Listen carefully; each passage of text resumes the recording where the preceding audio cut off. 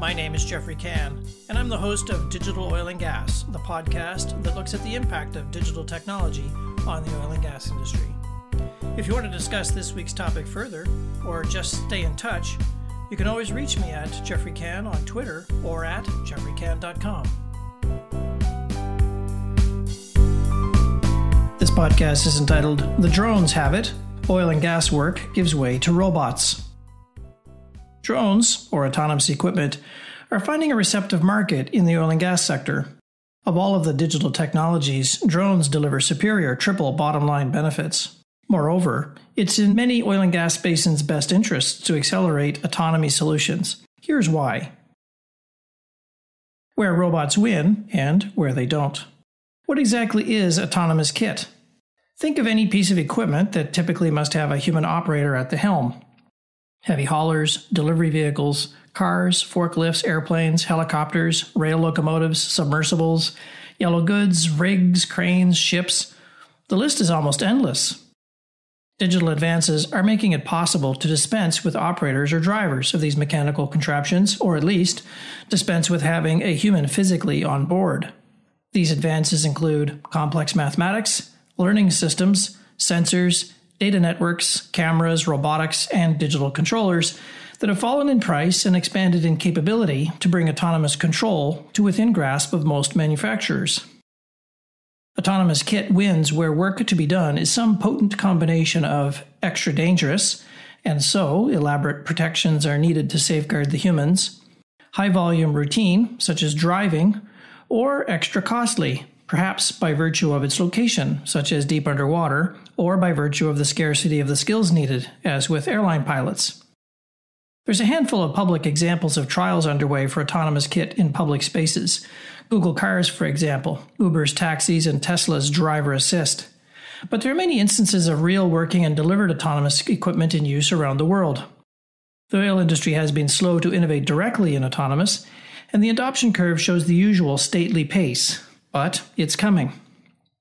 Autonomous kit takes longer to make a difference in those situations where risks are considered low, like painting, the work is not that routine, like nursing, and cost isn't a driver, such as cleaning. It's fair to say that markets as large as painting, nursing, and cleaning are attracting their share of investment money, though, from automation. What's puzzling is why oil and gas still has humans in the middle of their contraptions, given the fact that humans are inherently unreliable and risky things. One of the challenges facing the industry is the amount of training required to maintain and operate complex equipment in the face of a huge outflow of experienced employees. Some 50% of oil and gas workers retire in the next 5 years. At a minimum, gear should be much easier to learn and use. Great design means reducing the cognitive load to use the equipment. So why oil and gas?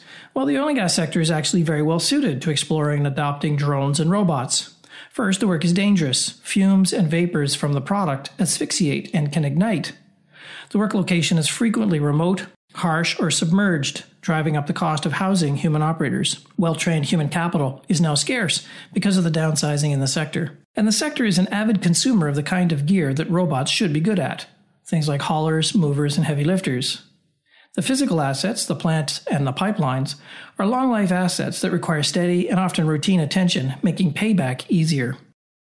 The work has lots of routine elements, heavy haulers, for instance, trundling around mines, or engineers driving around to inspect facilities. And finally, environments where autonomous kit can be deployed are not shared with public use infrastructure, which takes away some risks. Some oil and gas basins have other intrinsic features that make them conducive to autonomous equipment. These include a vigorous and technically capable supply chain, as in Canada and the United States, widespread network coverage, particularly in North America, generally high-cost labor, which you find in Canada and Australia, demanding safety regulations, again Canada and Australia, large installed base of infrastructure, which includes Canada, the United States, and again Australia, and finally, low technology transfer costs, which is more of a universal phenomenon now. The Australian examples. The land down under has an unusually impressive track record in innovating in the areas of autonomous equipment, mostly in mining, but there's one good example from the gas sector. Mining haulers. The big iron ore mines in far-off Western Australia are considered world leaders in adopting and developing the autonomous mine truck. These heavy haulers work in a well-defined and controlled space, an open-cut mine, where there's no one about but miners. The cost of a heavy hauler driver is magnificent. The crews work around the clock from fly-in, fly-out camps and travel from all over Australia. The mines pay for the travel, pay for the camps, and pay extra for the social costs. It's not hard to grasp the significance of moving away from human drivers on heavy haulers. Imagine having effectively a single driver who is learning constantly from the experience of driving all the haulers. That experience is captured and shared across all the haulers in real time, making the system constantly smarter and safer. Imagine a central control room where the operators are based that isn't on the mine site, but in a large city where operators want to live, improving turnover and absenteeism. Fewer drivers are needed, and a single driver can supervise multiple trucks at the same time. Imagine the positive impact on recruiting, training, and supervision. Now, imagine a shift change with no reduction in productivity, because the trucks actually don't stop trucking. The driver simply stands up, and her replacement takes over. And yes, there's lots of women in mine site hauling, because they're safer drivers than men. And imagine a far more uniform usage profile of the mining trucks, because an autonomous fleet would always operate precisely the same way, yielding precisely uniform brake usage. Imagine the ability to model out exact routing, which would translate into more precise field performance and more accurate business performance. I'm not at all surprised to see news stories about autonomous heavy haulers gaining traction in the Canadian oil sands mines. Aerial drones. The new gas fields in Queensland are using unmanned aerial vehicles, or UAVs, to fly inspection runs over the gas field assets, mostly gas wells. The wells are relatively low productivity, heavily regulated, remote, and numerous. The old model was to assign a field operator to a handful of wells and a visitation schedule. The ratio of operator to wells was low, perhaps 1 to 15, because of the extensive drive time to get to the wells. Well operators were on the same kind of shift schedule as an offshore oil worker, 2 weeks on, 2 weeks off, drove enormous distances, creating a serious safety risk, and visited wells that needed no attention at all, leading to wasted effort. Initial drone trials led to the realization that aerial technology could do the job, but only with industrial-grade gear from serious players. The drones need to fly at night, so as not to disturb pastoral lands and the grazers.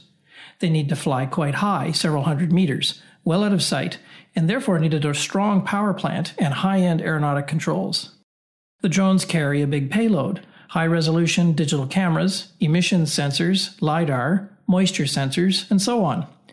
They take before and after photos to see how much vegetation has grown, if the well has been flooded, and if it's been damaged by some frisky kangaroos. They plug into work systems that create the next day's work roster, including what wells need to be visited and why, what parts to load on the operator's truck, and even the order to visit the wells based on landowner access permits and at least total driving distances. The payoff is significant. A single drone can fly over and inspect more than 100 wells each flight, whereas an operator might just visit 6 per day. Demanning the gas field delivers all the same HR benefits as autonomous haulers, with better safety outcomes because there's less driving. Of course, pilots aren't cheap either, but there's far fewer needed, and because of their training in flight operations, they are inherently safety conscious. UAVs could have a big impact on the huge and widespread oil and gas infrastructure that is typical in the Canadian and U.S. oil and gas fields, such as the Western Canadian Sedimentary Basin and the newer unconventional fields of the Permian and the Eagle Ford. Yes, UAVs could help make a step change in cost, productivity, and safety performance in oil and gas. There are lots of other great examples that oil and gas could embrace. Fully autonomous underwater drones for maintaining subsurface plant. The completely human-free container port facilities that operate lights out, but with trucks and cranes loading and unloading containers around the clock.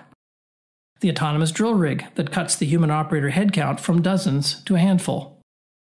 And the robot trials for carrying out tank inspections and welding jobs during turnarounds. And finally, the UAVs that do flare stack inspections, which is a particularly hazardous and nasty job. So what's next? Well, autonomous gear is stepping onto Moore's Law and will fall in cost while improving in capability every 18 months or so. If you're a supply company, you need to be asking what drones will do to your current product and service offering. If you're an operator, you need to be asking what robots will do to your cost and productivity profile. Either way, your organization needs to be asking about what autonomy is going to do.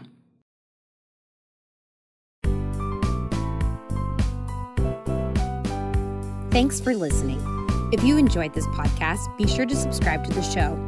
You can find Digital Oil and Gas on Apple Podcasts, YouTube, Spotify, Stitcher, or wherever you listen to podcasts. And please tell a friend about the show. If you have a minute, please leave a review and a rating on iTunes, as that helps others find the show along with other great content. You can follow Jeffrey on Twitter @JeffreyCan or on LinkedIn. Also, look for Jeffrey's new book, entitled Bits, Bytes, and Barrels, The Digital Transformation of Oil and Gas, on Amazon and other fine online bookshops. Thanks for listening to this episode of Digital Oil and Gas. The podcast returns next Wednesday, so tune in then.